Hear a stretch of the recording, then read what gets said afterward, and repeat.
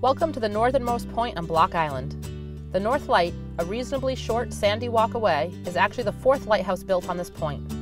The first started operation in 1829 but was swept out to sea after just a few years. Two more lighthouses suffered a similar fate, and the fourth and final structure was built in 1867 and is, not surprisingly, built solidly of Connecticut granite and iron.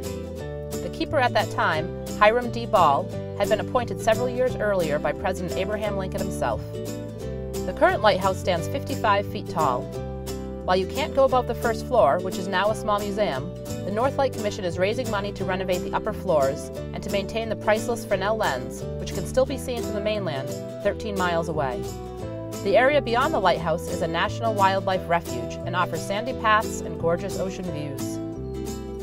After checking out the spectacular scenery, we turn down Corn Neck Road and head back the length of the island towards Old Harbor, where you will reach marker number 12 on Water Street, your final destination.